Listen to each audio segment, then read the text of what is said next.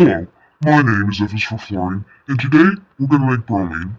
We will do this by mixing 37% hydrochloric acid, 30% hydrogen peroxide, and potassium bromide together. This will oxidize the bromine out of solution and turn it into bromine vapors, which will then flow through the glass tube and be condensed into bromine liquid. I had to use dry ice to run the condenser because dry ice will help cool the water down more than wet ice, and also because the bromine still needs to be kept cool when it's in the collecting flask. This ensures that it doesn't vaporize off too much. Before making bromine, I must warn you that its vapors are very toxic and it can cause burns. This video is merely a demonstration. Do not try this yourself at home. Once the reaction is complete, we can see the blood red color of bromine that has flowed into the condenser that has gone into the collection flask. Here inside the flask, we can see the blood red color of bromine.